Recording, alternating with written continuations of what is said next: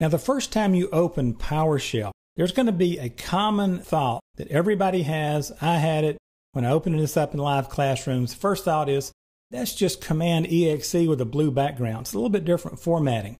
PowerShell and Command EXE certainly do have similarities. Those similarities hide a complexity and a power that you need to be familiar with, and you're going to learn in this course. Both of these definitely are a command line environment, and both allow the creation of scripts. Now, that is one of the really cool things about PowerShell. It leverages everything you've learned about the old Command-Com and the Command EXE environments. Your old Command.exe commands still work in PowerShell, a directory, CLS, etc. So what I want to do is, I'm going to jump out to the desktop. We'll open the PowerShell environment, and you'll notice that if I type CLS, it clears the screen. If I type DRR, it gives me directory functionality. CLS, once again, clears the screen. Now, don't worry about how my fonts look and the colors and size of the window. I'll show you how to change all that a little bit later on in the course. But for now, just think about the fact that everything we've learned in Command.exe still applies for us. So what's the big deal? What's the difference between PowerShell and the Command EXE environment? Well, Command EXE did give you a command line interface, but you had a very limited set of functionality as far as the operating system and the network was concerned.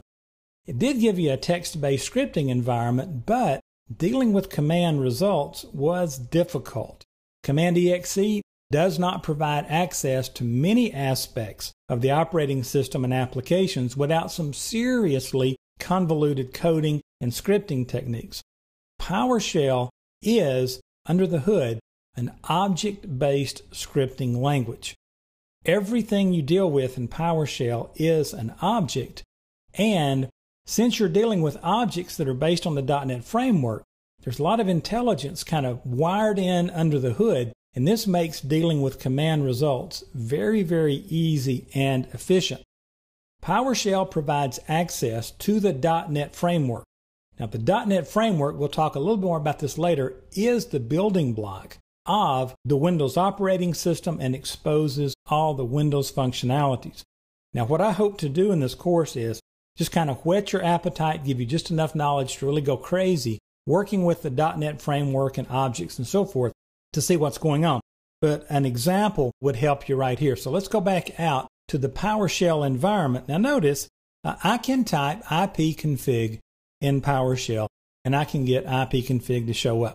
Well, that's kind of cool, but now let's clear the screen, CLS, and let's look at what we can also do with ipconfig.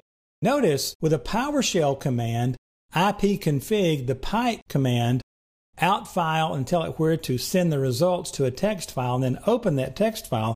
I want you to notice what happens. When I run it, it creates a text file out there called iptext. It loads the results, and notice it even formats those results properly into that text file, and I can close this, and if I go look, I actually have this text file now located on the root of my C drive, and I can put it anywhere I want to with my file path argument here, or parameter. Now this is incredibly cool. I didn't have to parse anything, I didn't have to tinker with anything, I just simply had to pipe it, use the out file commandlet, and tell it where to send it. We will look at examples like this all through the course, but there you get a little hint of the power that's coming to you as a result of PowerShell. What's the difference between PowerShell and Command.exe? PowerShell gives you the programming power and the accessibility of an object-oriented programming language, but yet you're still in a scripting environment. That is really, for most parts for administrators, almost unlimited power, because everything you have out there, all of your servers, whether they're Windows Server 2003, 2008, 2012, or whatever's coming next, whether you're running Windows Vista, Windows 7, Windows 8, Windows 8.1, and so forth, again, they're all built on the .NET framework. And the .NET framework is always being extended. It's always adding new functionality. And so once you kind of get the hang of working with these objects, you can use PowerShell to access and manipulate virtually any aspect of this that you would like to. PowerShell is going to change the way you think about administration. But let me be honest with you here. PowerShell will require a bit of a learning curve. Now, for the most part, they've made it as consistent as possible, but there is enough differences in there, like anything with computers, to absolutely drive you nuts. I'll show you those things. We'll work through them together.